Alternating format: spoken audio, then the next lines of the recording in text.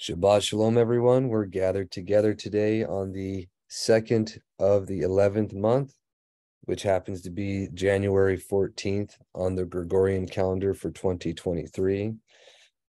And we are continuing with our reading of the book of Chanok or Enoch, where he has already went through the condemnation or the reprimand of the watchers, if you will. We learned about the things that they had brought to men, the problems that they caused, they and their children, and then the judgment of our Creator against them for those things that they did. After that, he started being shown all of creation. He was brought into the Shamayim. He saw the presence of the Father, the host of the messengers. He was made like one for a while. And now he's being taken and shown all of how creation actually is. It mentions, I believe, in the book of Yobelim that he was from his 365th year to like his 500th year being shown all these things.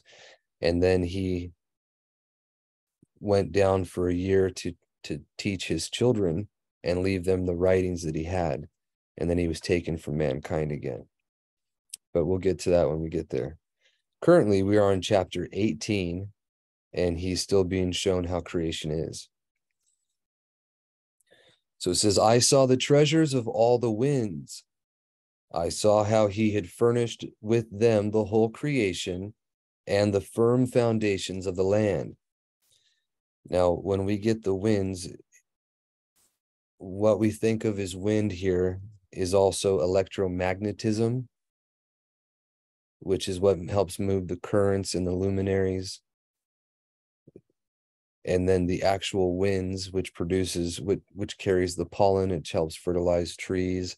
And then the ruach, or the breath of the Almighty, through which things actually have life. These winds are also what move, he says, the firmament, or what we call the ether, which is actually measurable. There's some scientific experiments in the 1800s that covered that. They tried to discern whether or not it was the earth that moved or the ether, and they realized that it was the ether through experiments. But that's why they came up with Einstein's theory of relativity to muddy up those waters and hide that fact. It says, and I saw the cornerstone of the land. I saw the four winds which bear the land and the firmament of the Shamayim.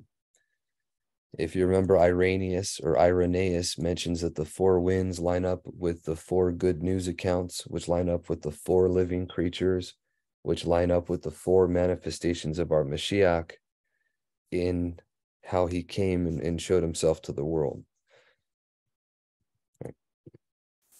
And I saw how the winds stretch out the vaults of the Shamayim and have their station between the Shamayim and the land.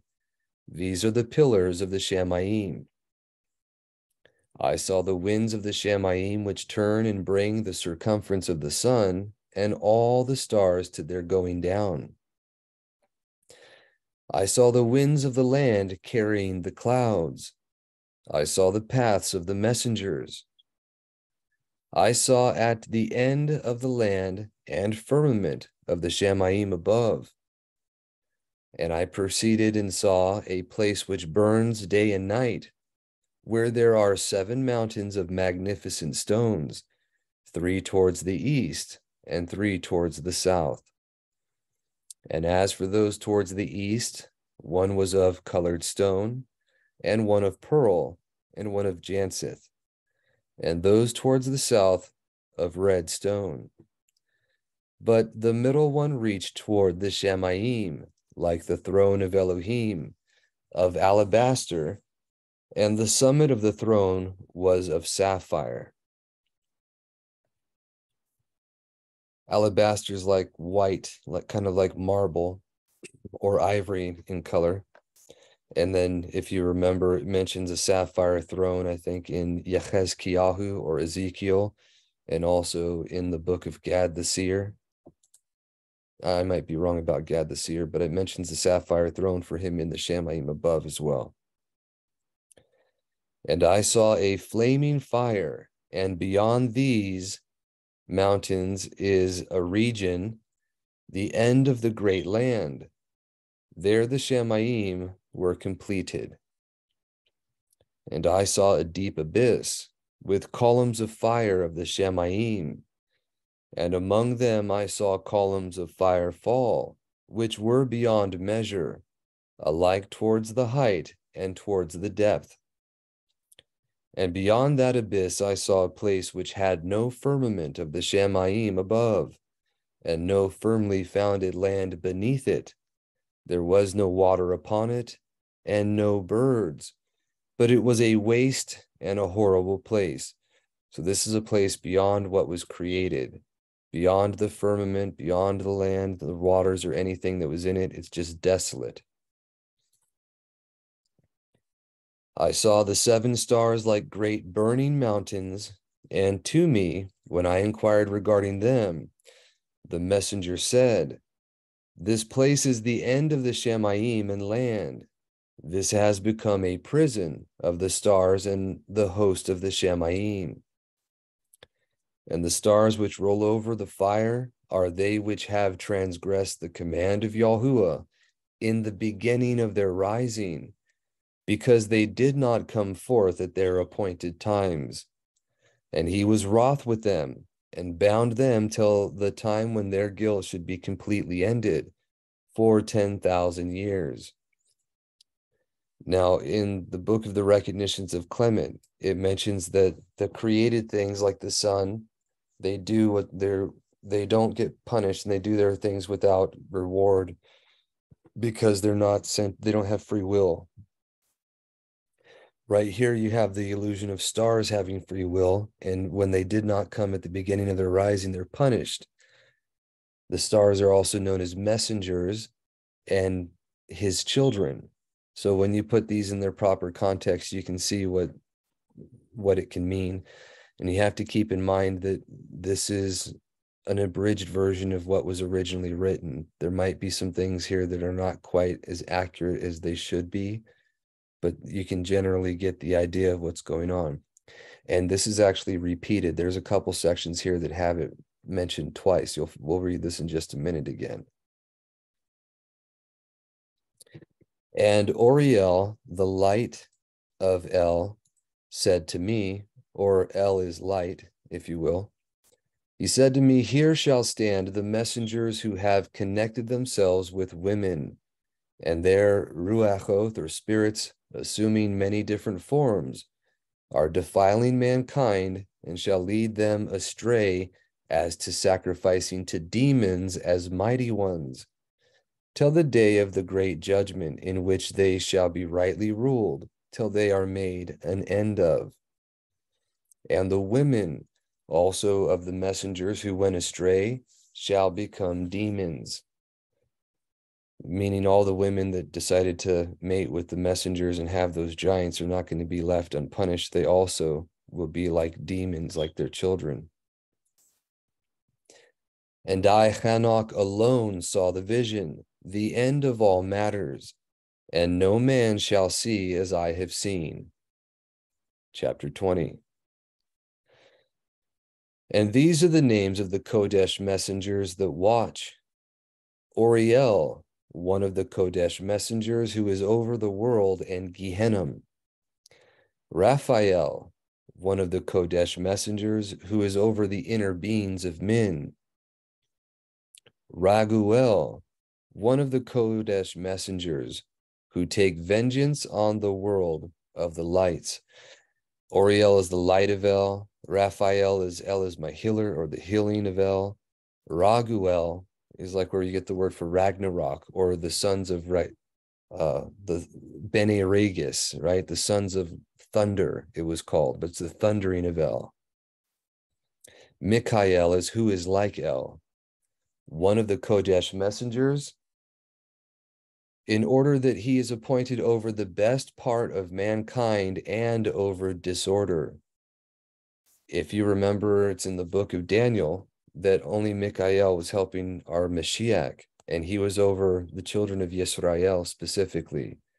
In the Shepherd of Hermas, it's made known that Mikael, the one who is like El, as his name implies, is set over the pious, the unsinning portion of his people.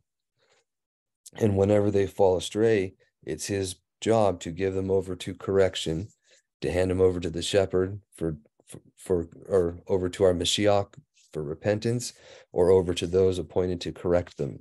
So he is over the best part of mankind and over disorder. And then Sarakael, one of the Kodesh messengers who was appointed over the inner beings who sin in the Ruach or spirit. I'm not sure what that name is. I have to look it up.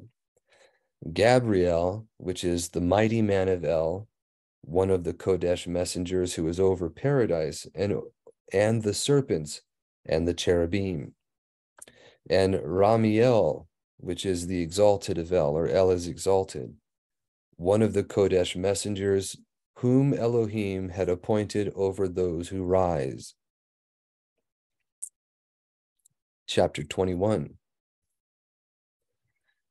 Actually, just one moment. Okay, so we looked up the word for Sarak. It's either Samik Resh Kof or Sheen Resh Kof, and they both have a similar meaning for to comb or to search. And he's the one who searches the innermost parts of a man, which is why this one was appointed over the inner beings who sin in the Ruach. All right, thank you for that. And then we can move on to chapter 21. It says, and I proceeded to where matters were disordered, and I saw there some horrible matter. I saw neither a Shamayim above, nor a firmly founded land, but a place disorderly and horrible. And there I saw 7 stars of the Shamayim bound together in it, like great mountains and burning with fire. So you see, it's a repeat, whether it was intentional or not. This is a repeat of what we just kind of covered. And you see that a few times where he'll gloss over the 4 winds, and then later on he'll go over them in more detail. So perhaps that was the pattern for showing 2 witnesses to confirm every matter in this one book alone. Just like you can see repeats of things like in Bereshit and then Yobelim, or you have Kings and Chronicles and things of that nature where you have the 2 witnesses to confirm matters.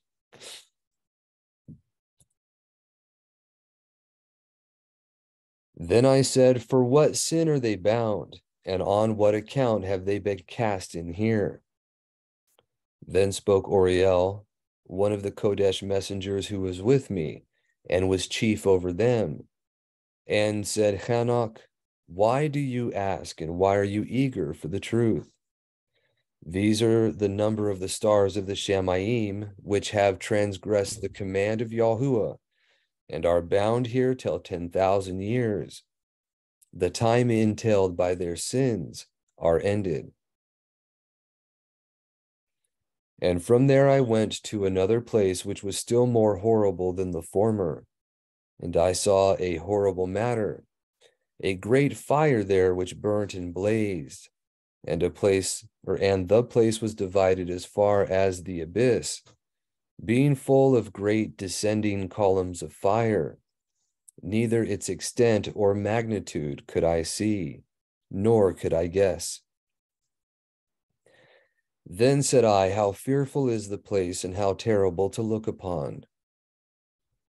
Then Oriel answered me, one of the Kodesh messengers who was with me, and said to me, Chanok, why have you such fear and terror? And I answered, because of this fearful place, and because of the spectacle of the pain. And he said to me, this place is the prison of the messengers, and here they will be imprisoned forever, or for ages. Chapter 22. And then I went to another place, and he showed me in the west another great and high mountain of hard rock. And there was in it 4 hollow places, deep and wide and very smooth.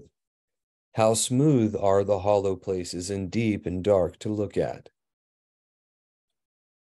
Then Raphael answered, one of the Kodesh messengers who was with me, and said to me, these hollow places have been created for this very purpose, that the inner beings of the dead should assemble there, even that all the inner beings of the children of men should assemble there. So you see, they're not non-existent when they die. The soul is immortal, or the inner being, if you will, is immortal, and it has a place of habitation after the body is passed away.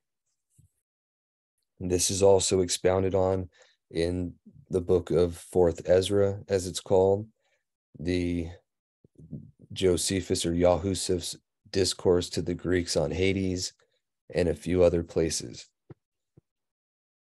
It's also alluded to in scripture where you have the inner being or the blood of Hevel, Abel, crying out from the ground, where the life, or it says the life is in the blood, but that word is not life. It's the word for nephesh, the soul, or the inner being is in the blood. And it lives beyond the body and cries out until, we've read that part already, but it just reaffirms that the soul or the inner being of a man is immortal, and it doesn't pass away with the body, and you don't physically sleep or cease to know what's going on. You're just taken out of the world to your place of habitation. It says, and these places have been made to receive them till the day of their judgment, and till their appointed time, till the great judgment upon them. I saw the inner being of the children of men who were dead, and their voice went forth to the Shamayim and petitioned. And I asked Raphael, the messenger who was with me, and I said to him, this inner being, whose is it? Or whose is it whose voice goes forth and petitions? And he answered me, saying, this is the inner being which went forth from Hevel or Abel, whom his brother Cain slew. And he makes his petition against him till his seed is destroyed from the face of the land, and his seed is annihilated from the seed of men. Because as he did to his brother, killing him and not leaving him an heir in the land, so he's petitioning to have done to his brother in return by Yahuwah. And this is why it says that the blood of our Mashiach speaks better than the blood of Hevel, because the blood of Hevel cried out for reformation, for recompense, and for his annihilation out of the earth, where our Mashiach seeks to have all men repent like the will of the Father. Then I asked regarding it and regarding all the hollow places, why is one separated from the other? And he answered me and said to me, these three have been made that the inner beings of the dead might be separated. And such a division has been made for the inner beings of the righteous, in which there is the bright spring water. And such has been made for sinners when they die and are buried in the land, and judgment has not been executed on them in their lifetime. Here their inner beings shall be put aside in this great pain till the great day of judgment and torment of the accursed forever, and retribution for their inner beings. There he shall bind them forever. And such a division has been made for the inner being who make their petition, who make disclosures concerning their destruction, when they were slain in the days of the sinners. Such has been made for the inner beings of men who were not righteous, but sinners, who were complete in transgression, and of the transgressors they shall be companions. But their inner beings shall not be slain in the day of judgment, nor shall they be raised from here, meaning their bodies will be returned to them, and then they'll be thrown into the lake of fire. They will not ascend back onto the land, and they will not be killed, or they will not cease to exist. Then I, Barak Yahuwah of esteem, and said, Baruch be Adonai Yahuwah of righteousness, who rules forever. Chapter 23. From there I went to another place to the west of the ends of the land, and I saw a burning fire which run without resting, and did not cease from its course day or night, but regularly. And I asked, saying, what is this which does not rest? Then Raguel, one of the Kodesh messengers who was with me, answered me and said to me, this course of fire which you have seen is the fire in the west which pursues all the lights of the Shamayim. And I don't know if you all are familiar, but there's constant lava flow, building new islands and things of that nature. This was something that he saw at that time, but it's also a figure you see with the setting of the sun. You have the streak of light that follows it towards you, right? These are all true. Whether or not it means one or the other or both is to be seen at a later time. Chapter 24 says, and from there I went to another place of the land, and he showed me a mountain range of fire that burned day and night. And I went beyond it and saw 7 magnificent mountains, all differing from each other. And the stones were magnificent and pleasant, magnificent as a whole, of magnificent appearance and of fair exterior, 3 toward the east, 1 founded on the other, and 3 toward the south, 1 upon the other. And deep, rough ravines, none of which joined with any other. And the 7th mountain was in the midst of these, and it excelled them in height, resembling the seat of a throne, and fragrant trees encircled the throne. And amongst them was a tree such as I had never yet smelled, neither was any amongst them, nor were others like it. It had a fragrance beyond all fragrance, and its leaves and blooms and wood wither not forever. And its fruit is pleasant, and its fruit resembles the dates of a palm. Then I said, how pleasant is this tree, and fragrant, and its leaves are fair, and its blooms very delightful in appearance. Then answered Michael, one of the Kodesh and honored messengers who was with me, and was their leader. 25. And he said to me, Chanok, why do you ask me regarding the fragrance of the tree, and why do you want to learn the truth?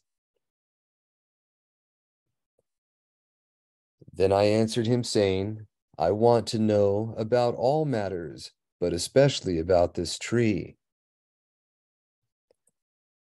And he answered, saying, this high mountain which you have seen, whose summit is like the throne of Elohim, is his throne, where the Kodesh Great One, Yahuwah of esteem, the eternal King, will sit when he shall come down to visit the earth with goodness. And as for this fragrant tree, no mortal is permitted to touch it till the great judgment, when he shall take vengeance on all and bring to its end forever. It shall then be given to the righteous and Kodesh, or set apart. Its fruit shall be for food to the elect. It shall be transplanted to the Kodesh place, to the temple of Yahuwah, the eternal King. Then shall they rejoice with the joy and be glad. And into the Kodesh place they shall enter, and its fragrance shall be in their bones, and they shall live a long life on earth, or the land, such as your fathers lived. And in their days shall no sorrow, or plague, or torment, or calamity touch them. And that's also mentioned where there's in the foretellers where it says there will be a time where there's no more tears or sorrow, and these things won't be remembered anymore. I believe it's also at the end in the book of Revelation.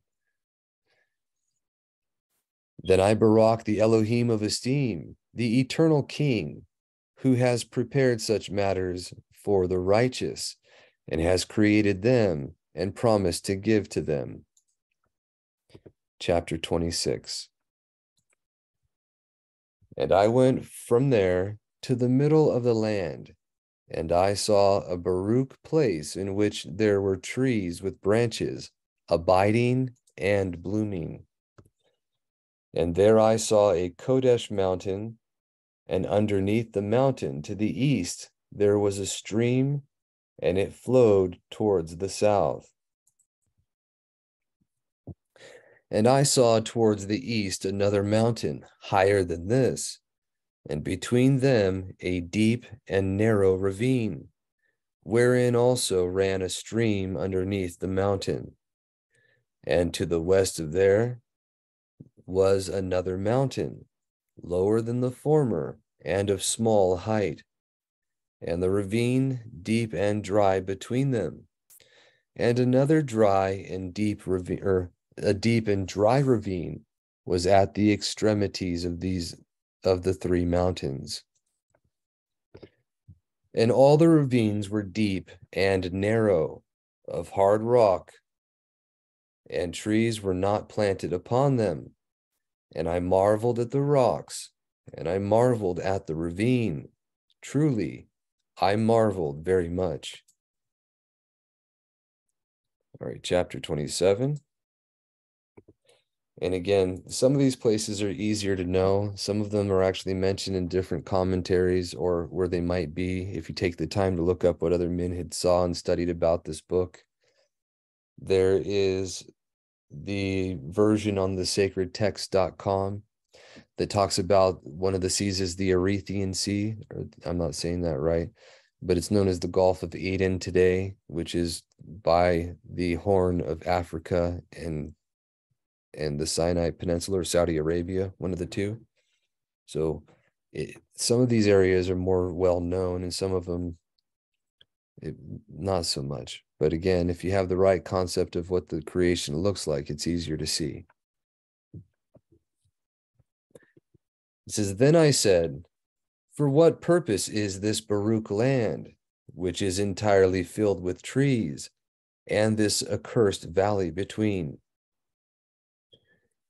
Then Oriel, one of the Kodesh messengers who was with me, answered and said, this accursed valley is for those who are accursed forever. Here shall all the accursed be gathered together, who utter with their lips against Yahuwah indecent words, and of his esteem speak harshness. Here shall they be gathered together, and here shall their place of judgment, and here shall be their place of judgment in the last days. There shall be upon them the spectacle of righteous judgment in the presence of the righteous forever. Here shall all the compassionate barak Yahuwah of esteem, the eternal King. In the days of judgment over the former, they shall barak him for the compassion in accordance with which he has assigned them. Then I barak Yahuwah of esteem and proclaimed his esteem and exalted him magnificently. Chapter 28. And then I went towards the east, into the midst of the mountain range of the desert, and I saw a wilderness, and it was solitary, full of trees and plants. And water gushed forth from above, rushing like a plentiful watercourse towards the northwest. It caused clouds and dew to ascend on every side. Chapter 29. And then I went to another place in the desert, and approached to the east of this mountain range. And there I saw aromatic trees exhaling the fragrance of frankincense and myrrh, and the trees also were similar to the almond tree. Chapter 30. And beyond these, I went far to the east and saw another place, a valley of water. And therein there was a tree, the color of fragrant trees, such as the mastic or gum tree. And on the sides of those valleys I saw fragrant cinnamon, and beyond these I proceeded to the east. I don't know how well you all are familiar with geography or where these things are actually located, but they have in the eastern countries, I know in the Philippines, they have their own unique type of cinnamon trees, and they have them in other places there as well. Chapter 31. And I saw other mountains, and amongst them were groves of trees, and their nectar flowed forth from them, which is named Sararar and Galbanum. And beyond these mountains I saw another mountain to the east of the ends of the land, whereon were aloe trees, and all the trees were full of stactite, which is one of the things that they used for incense in the Hikkel, being like almond trees. And when one burnt it, it smelled sweeter than any fragrant odor. Chapter 32. And after these fragrant odors, as I looked towards the north over the mountains, I saw 7 mountains full of choice nard and fragrant trees, and cinnamon and pepper. And then I went over the summits of all these mountains, far towards the east of the land, and passed above the eastern sea, and went far from it, and passed over the messenger Zotiel. Now, we're about to read where he comes from, but Zotiel, that Zot means a little thing, or like it's a little thing of El. Whether that means insignificant or it was a small matter for him to do this, I can't say. But this is the messenger that had, or with the flaming sword, that guards the way to the Garden of Eden and the tree of life. Verse 4, it says, and I came to the garden of righteousness, and saw beyond those trees many large trees growing there, and of pleasant fragrance, large, very pleasant, and great, and the tree of knowledge of good and evil, of which they ate and know knowledge of good and evil. Now, in just a moment, I want to share with you both versions of the book of Chanok that I'm familiar with actually say this, the tree of wisdom, in which they ate of it and they get great wisdom. But we'll mention that. I'll show you in just a moment, okay, why that isn't accurate. It says, then I said, how lovely is the tree and how good to look at. Then Raphael, the Kodesh messenger who was with me, answered me and said, this is the tree of the knowledge of good and evil, of which your elderly father and your aged mother who were before you have eaten, and they learned knowledge of good and evil, and their eyes were opened, and they knew that they were naked, and they were driven out of the garden. So that's the context for who that messenger was. And ob willing, you all know and are familiar with that story. It wasn't a tree of wisdom that they were eating from, but it was a tree of the knowledge of good and evil. So just one moment.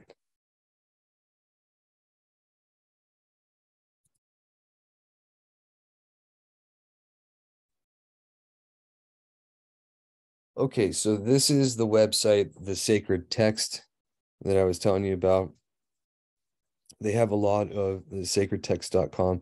They have a lot of the books of scripture and the extra writings, the book of Enoch, the Shepherd of Hermas. They also have a lot of Gnostic writings and things I can't recommend, but it's a great resource because they usually have pretty decent translations on here.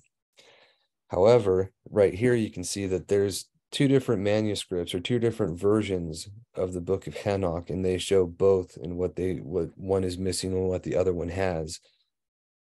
But right here in both versions of this chapter, it mentions that there is that tree that gives wisdom, the tree of wisdom, whereof they that eat and know great wisdom, right? And that's done twice. Now, it's a Gnostic belief, or it's a satanic belief contrary to the truth, that Satan deceived men and gave them the fruits of knowledge, or gave them of the fruit there to give them knowledge and to give them wisdom so that they would be knowing. And it was for the benefit of man that happened. I believe, I don't know as a fact, but I know that it was the first mention of this anywhere. But in the recognitions of Clement, when Simon the magician is disputing with Kepha, that very belief is put forward by him, and it's satanic. So this right here is trying to confirm that kind of Gnostic belief, that it was a benefit for men to eat of it and that it gave them wisdom, when that's not what you can actually read in scripture. So I wanted to go right here and just cover real quick what it says in Genesis. It says, the woman, she has indeed, this is when the serpent bears sheet, or Genesis chapter 3, right? And this is when the serpent, who is more cunning, right, or more clever than all the beasts of the field, indwelt with Satan, or Godriel, the messenger who deceived Hua, that we read about. And he shows her of every tree. He asked her about that. What were you told? And she says that you're not to eat of the tree in the midst of the garden. You shall not eat of it nor touch it, which is not what he'd actually said. And then the serpent lies to her, and then she looks upon it, right? So I just wanted to get to that point, right? And it says, the woman looked at the tree and saw that it was good for food and pleasant to the eyes and desirable to make one wise. But this is literally lahashakil, to make one intelligent. And she took and ate thereof. So it was of her own opinion. And if you've ever heard of Alexander Hislop's Two Babylons, he actually shows that the false female mighty one, Rhea, which is the Greek version of Ra'ah, or the gazer, comes from this episode with Hua in the mystery religions, where she saw the tree that it was good and pleasant to the eyes and ate thereof. But back on point,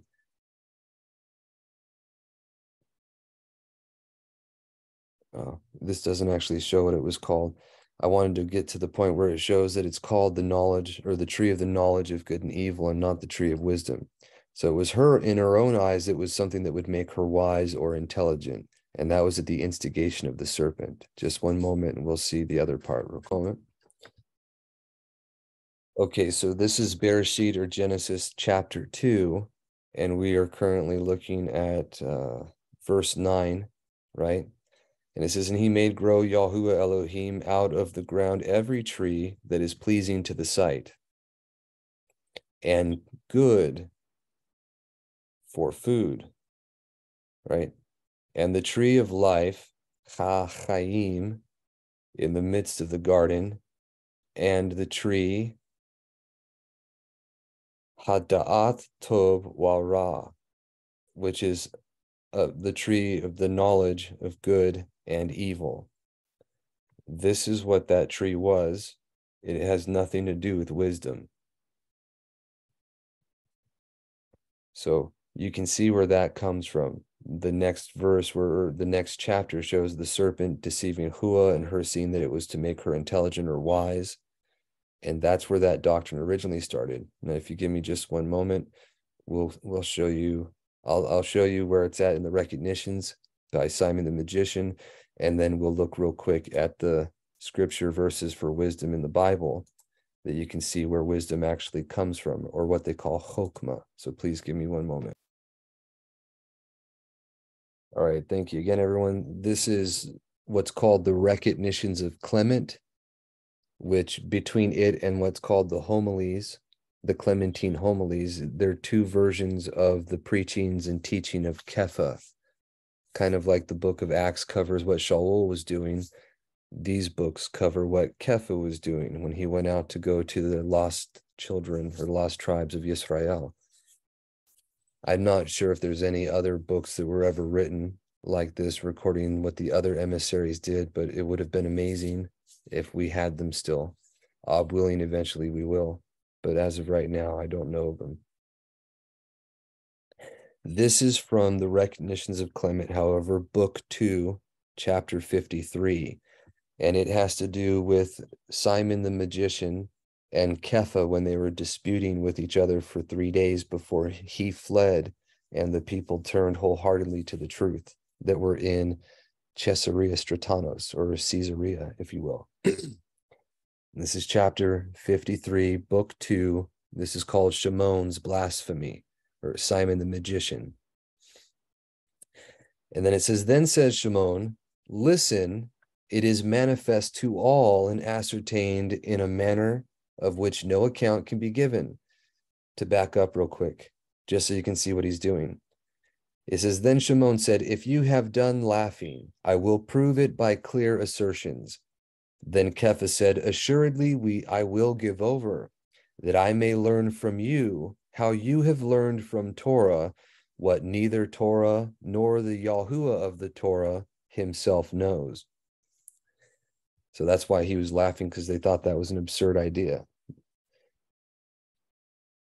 But he says, listen, it is manifest to all and ascertained in a manner of which no account can be given, that there is one king who is better than all, from whom all that is took its beginning, whence also of necessity all things that are after him are subject to him, as the chief and most excellent of all.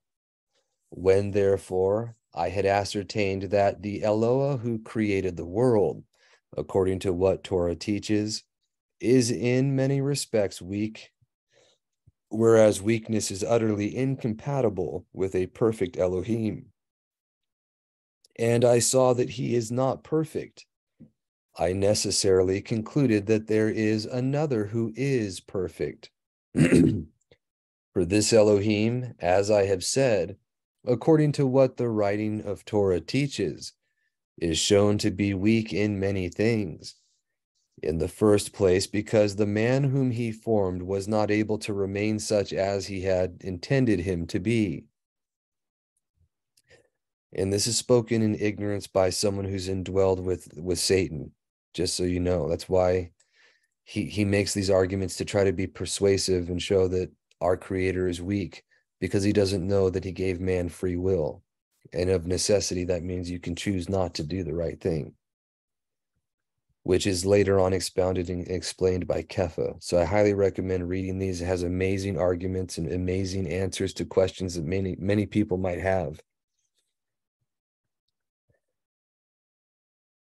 But continuing, it says, and because he cannot be good who gave Torah to the first man, or gave instruction, which is what Torah means, to the first man, that he should eat of all the trees of paradise, but that he should not touch the tree of knowledge. And if he should eat of it, he should die. For why should he forbid him to eat and to know what is good and what evil? And that knowing he might shun the evil and choose the good. But this he did not permit. And because he did eat in violation of the commandment, and discovered what is good, and learned for the sake of honor to cover his nakedness, for he perceived it to be unseemly to stand naked before his Creator, he condemns to death him who had learned to do honor to Elohim, and curses the serpent who had shown him these things. You see, Simon the magician sees this as a bad thing. But truly, if man was to be injured by this means, why did he place the cause of injury in paradise at all? But if that which he placed in paradise was good, It is not the part of the one that is good to restrain another from good. All right. And just like the serpent twists things and makes it confusing and tries to justify or declare right their own actions of disobedience through wordplay or whatever, or false reasoning, he's doing the same here. But like I said, this is the first mention, and it's a satanic idea from Simon the magician that this was a thing that was not bad in itself. The Gnostics explain or can continue in that, and it's even a belief in witchcraft is far into today's. I believe John Todd talks about it as well, where they believe that it was the serpent that gave man wisdom or secret knowledge by letting him eat of the tree. All right, in just one moment, we'll go over what the word says about wisdom, and then we can move on real quick. So the actual origin and source of where Chokmah comes from, which the word wisdom is Chokmah in scripture or in Hebrew, and that has to do with tasting and seeing what is good for you. Literally, it's the palate and what is on the palate, right? Chok or hak is the palate. It's also to chew up dates and stick it in the roof of a child's mouth to learn for them to taste what is good and wean them off milk. And then ma in Hebrew is what? Like manna is what is it? Where we get the word for manna. But it says, who is Hakim or wise and comprehending among you? Let him show by their good life or good works, by deeds done in humility that comes from Chokmah, right? And it says, is it not Chokmah found among the aged? Or not that one, sorry. For Yahuwah, this is the source of it. For Yahuwah gives Chokmah. From his mouth come knowledge and comprehension. From Yahuwah and his word, not from a tree. The beginning of Chokmah is get Chokmah or wisdom, and though it cost all you have, get comprehension. All right, we'll continue here. How much better to get Chokmah than gold, and to get insight or comprehension than silver?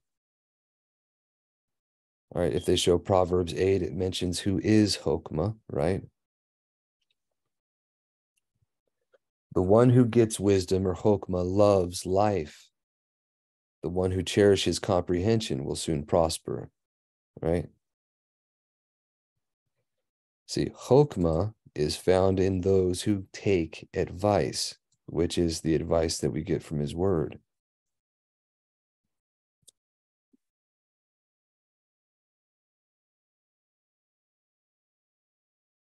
The fear of Yahuwah is the beginning of knowledge, but fools despise Chokmah, wisdom, and instruction. Okay. Do not be wise or intelligent and clever in your own eyes, like Hua thought to do, but fear Yahuwah and shun evil, which is evil is not doing what he said, right? And the fear of Yahuwah is the beginning of Chokmah. Okay.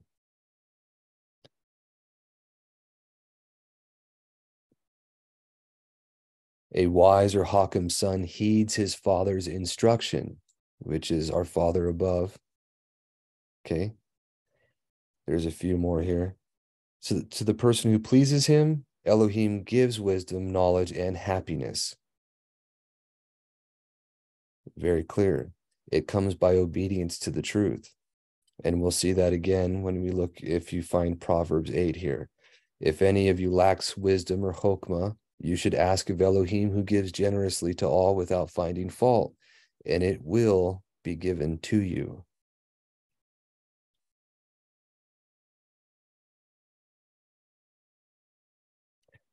Prosperous are those who find wisdom and those who gain comprehension. Well, that's the end of that one. Apparently they don't have it, so I'll go ahead and look that up real quick. But anyone that wants to follow along, this would just be in Proverbs Tehillim, or Mishli, sorry, Proverbs chapter 8. Give me one. All right, so I don't have it on the screen here, but if you go to Proverbs or Mishli chapter 8, it literally starts with, does not Chokmah or wisdom call, and comprehension lift up her voice, meaning the Ruach, which is speaking the words of Mashiach and coming from him and not doing anything different from his will, right? And then it goes on. I highly suggest you read the whole thing, but if you get to verse 10, it goes, accept my discipline and not silver, and knowledge rather than choice gold. For wisdom is better than rubies, and all delights are not comparable to her. And then it mentions right here, I, wisdom, have dwelt with insight, and I find knowledge, foresight. The fear of Yahuwah is to hate evil. I have hated pride and arrogance and the evil way and the perverse mouth. Counsel is mind and sound intelligence. I am comprehension. Mightiness is mine. All right. It goes on. I mean, the whole thing is pretty important. In verse 22, it says, Yahuwah possessed me, the beginning of his way, which our Mashiach is the firstborn of all creation, and he is the way, the truth, and the life. As the first of his works of old, I was set up, poured out, and anointed ages ago. That word there for possessed, right, or that word for set up, literally means to be poured out like a libation offering or anointed. It's all three of those. But I was set up, anointed, and poured out ages ago at the first, before the earth ever was. When there were no depths, I was brought forth. When there were no springs heavy with water. Before mountains were sunk, and before the hills I was brought forth. Before he had made the earth and the fields, or the first dust of the world. When he prepared the Shamayim, I was there. When he inscribed a circle on the face of the deep. When he set the clouds above. When he made the fountains of the deep strong. When he gave to the sea its law, so that the waters would not transgress his mouth. When he inscribed the foundations of the earth, then I was beside him, a master workman, and I was his delight day by day, or his daily delight, which, if you remember, is mentioned in book of Gad the Seer, chapter 1, where when the Father is speaking to the Son, and were you not my daily delight, right? Alluding to this very passage and speaking of who this is that was made as the first of his works, through which he was the master workman doing all these things with him, which is also what you see in the beginning of the book of Yahukanon, and the fact that all things were made by him and through him and for him, what Shaul mentions. But he is the Chokmah of Elohim manifested in the flesh, and he dwells with those who please our Maker, which is mentioned elsewhere. Another place, then we'll look at that in just a minute, but another place where this directly mentions that this chapter, this very topic is speaking of our Mashiach, is in what's called the Apostolic Constitutions. So just give me one moment, we'll finish this, and then we'll look at that, and then we'll finish what we were reading here.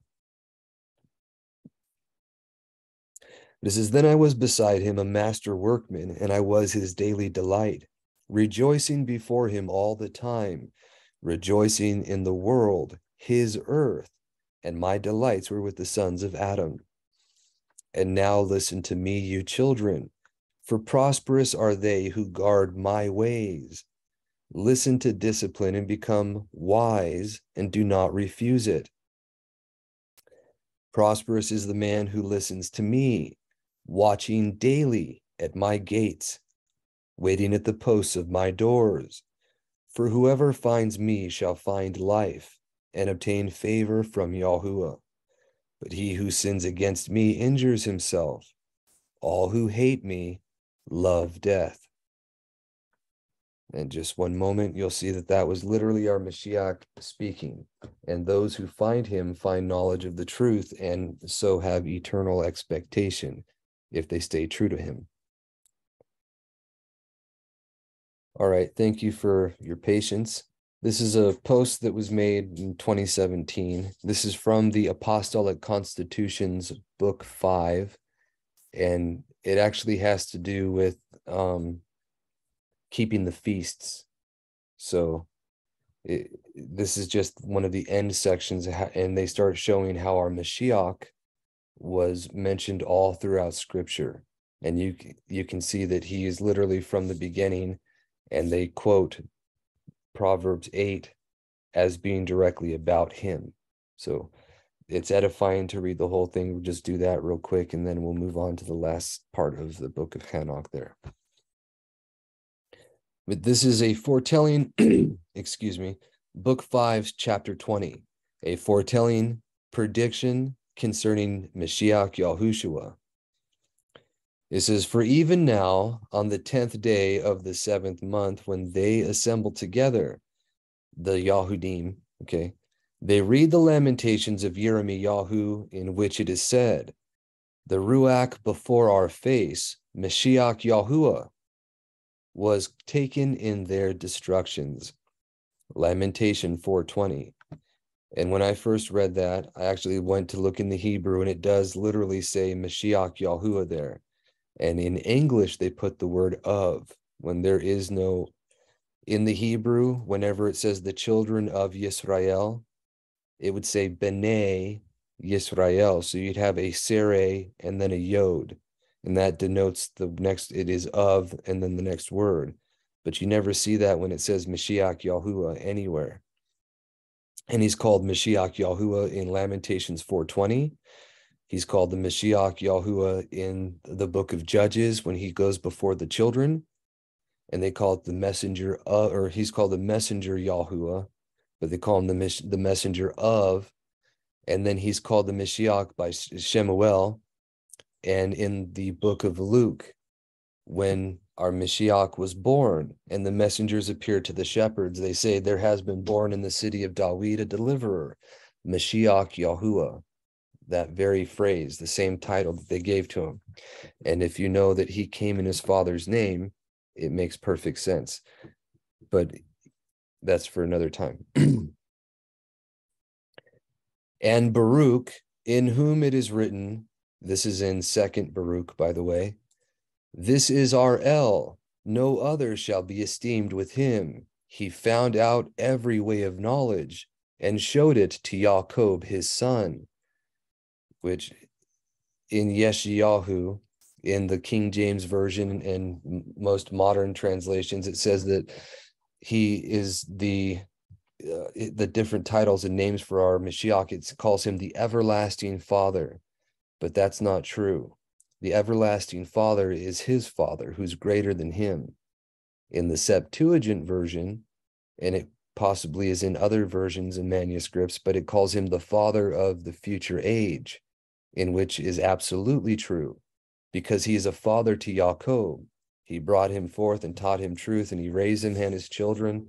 So our Mashiach is a father, like the Father above is the everlasting Father, but he is the Father of a future age, and he's the Father of all the children of Yisrael. He's also known as the Kadosh Yisrael. You'll find this again, especially in Yeshayahu and other places where it says the set apart one of Israel in English. That word for one is not in the Hebrew. It literally just says Kadosh Yisrael, or literally set apart Yisrael, which is a title for our Mashiach, because he is the perfect man. And that's why the foretelling says, I have loved Yisrael, and out of Mitzrayim I have called my son. And that's speaking of our Mashiach, as well as when they called him out literally, because we are his body. So, Ab willing, these things will start to make more sense as we go along, but all of those things are connected.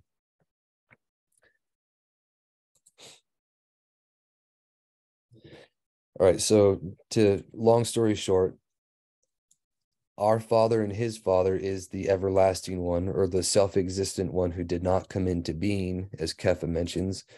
And in Yeshayahu 53, where a child has been born unto us, his name and title there is the Father of a future age, which is true.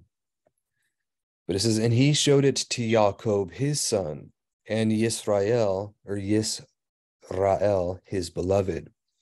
Afterwards, he was seen upon earth and conversed with men.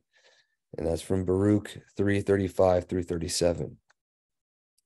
And when they read them, they lament and bewail, as themselves suppose, that desolation which happened by Nebuchadnezzar. But as the truth shows, they unwillingly make a prelude to that lamentation which will overtake them, which is the destruction in 70 AD by Vespasian and Titus. Yet after 10 days from the ascension, which from the first fruits is the 50th day, keep a great festival. For on that day at the third hour, Yahushua sent on us the gift of the Ruach HaKodesh, or the set-apart Ruach, and we were filled with his energy, and we spoke with new tongues, as that Ruach did suggest to us. Acts 2:4. And we preach both to Yahudi and Gentiles that he is the Mashiach of El, who is determined by him to be the judge of the quick and dead. Acts 10:24.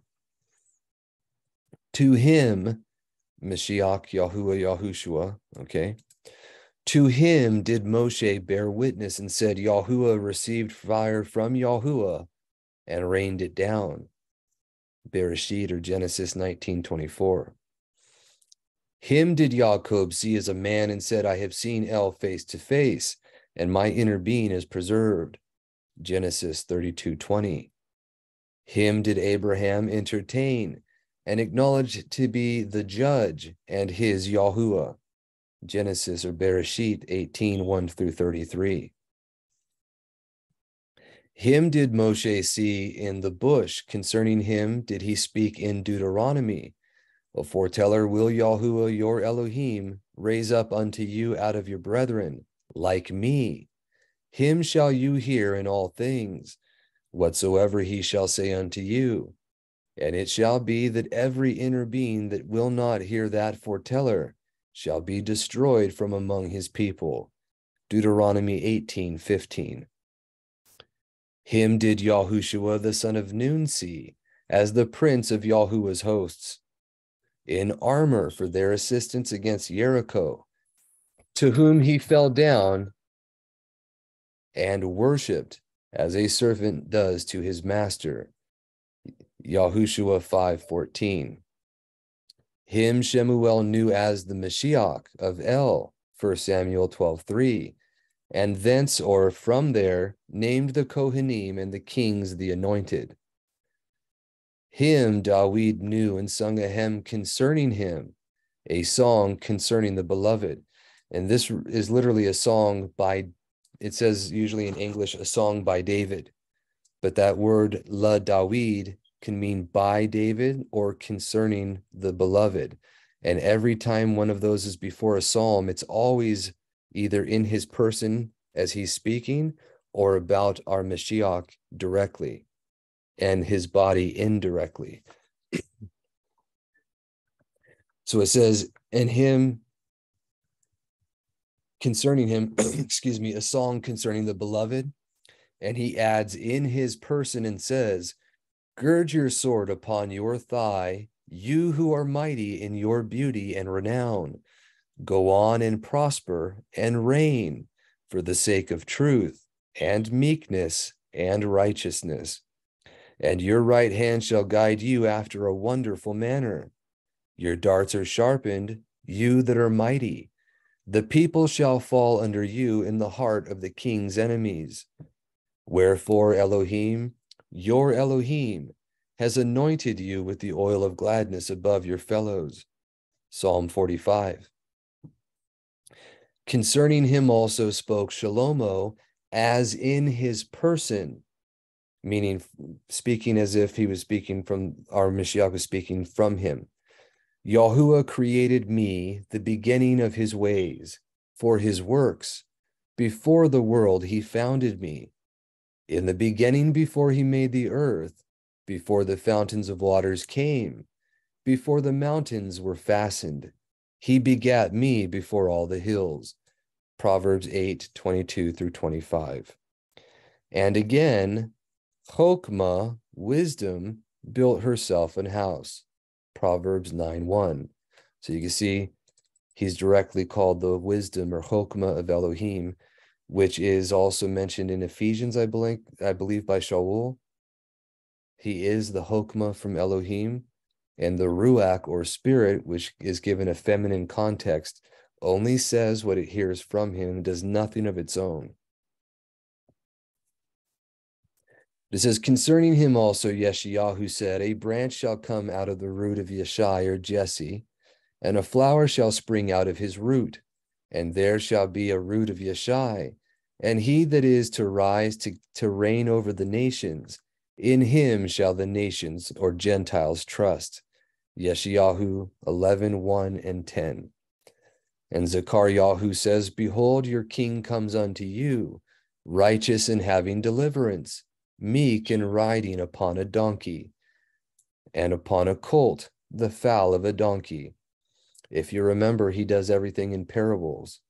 And the donkey represented the first covenant believers like Ishmael, those who hear, but they're stubborn, and they had to have a bit and bridle and constant correction.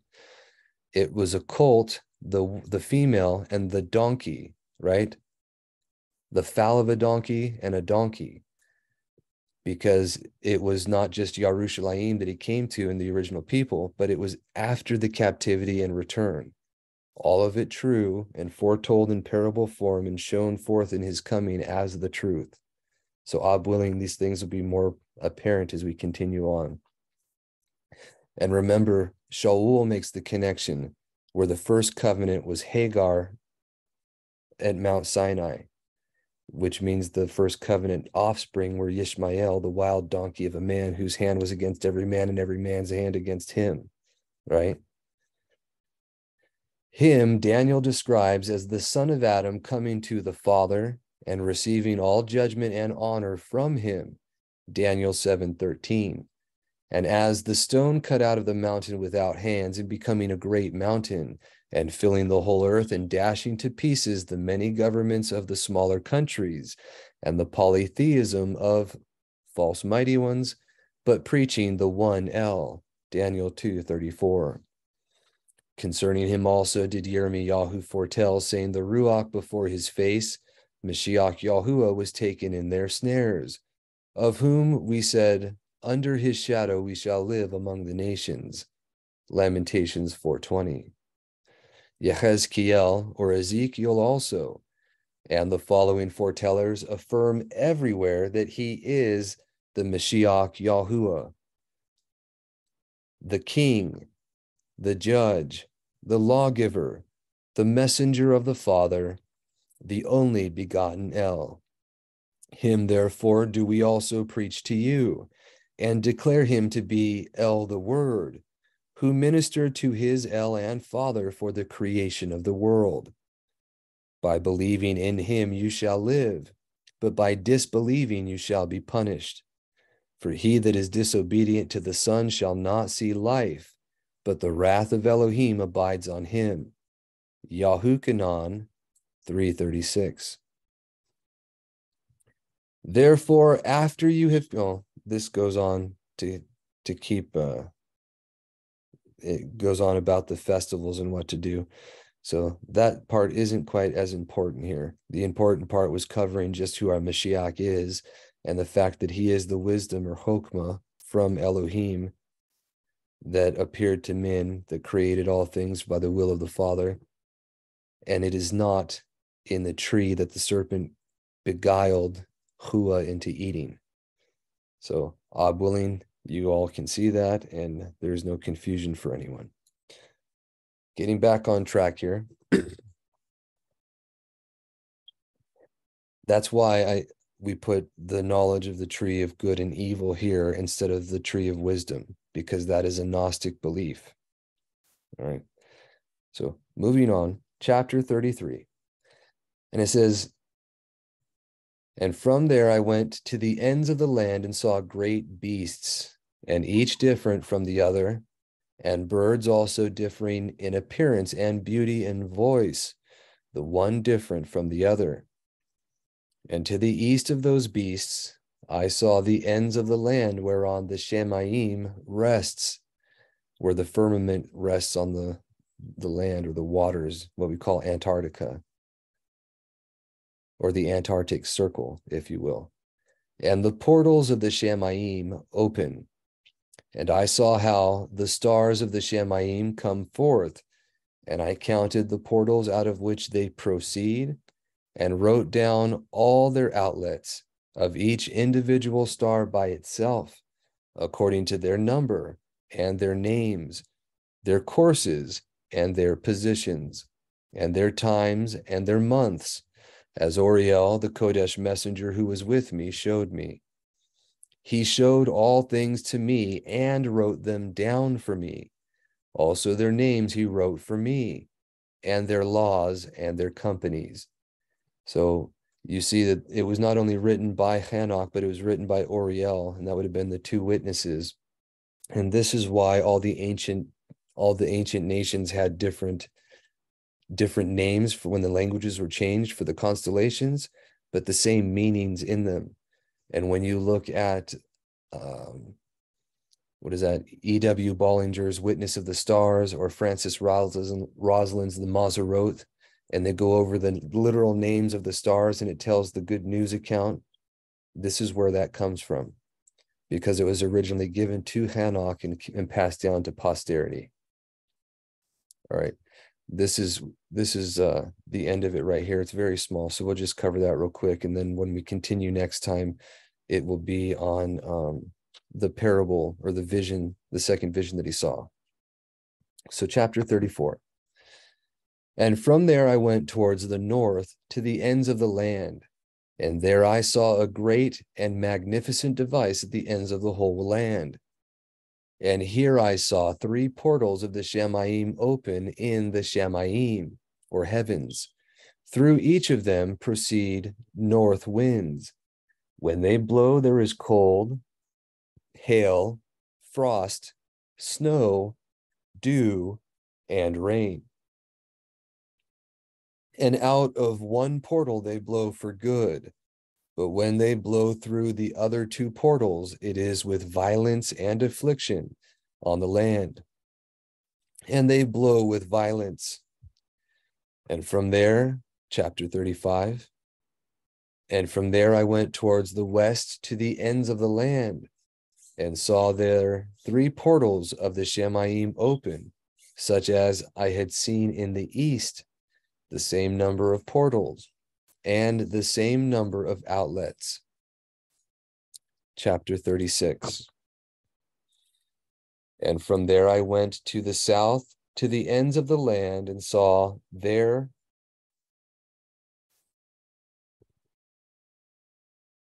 3 open portals of the Shamayim, and from there came dew, rain, and wind. And from there I went to the east, to the ends of the Shamayim, and saw here the 3 eastern portals of the Shamayim open, and small portals above them. Through each of the small portals passed the stars of the Shamayim, and run their course to the west on the path which is shown to them. And as often as I saw, I barak always Yahuwah of esteem. And I continued to barak Yahuwah of esteem, who has wrought great and magnificent wonders, to show the greatness of his work to the messengers, and to the Ruachot, or spirits, and to men, that they might praise his work in all his creation, that they might see the work of his hand, the work of his, I think it should say, made in praise, the great work of his hands, and barak him forever. Sorry about that. I think there's a typo. They might see the work of his hand. It says right there. All right, well, I'll have to check that out next time. I'm sorry. But it says that we shall see the work and praise the great work of his hands, and barak him forever, which is absolutely true. All of creation is made for the esteem of Elohim, and by his good pleasure, and for his good pleasure. So thank you all for your time. You have a wonderful rest of your Shabbat and a great week ahead, and we will see you next time. Shalom.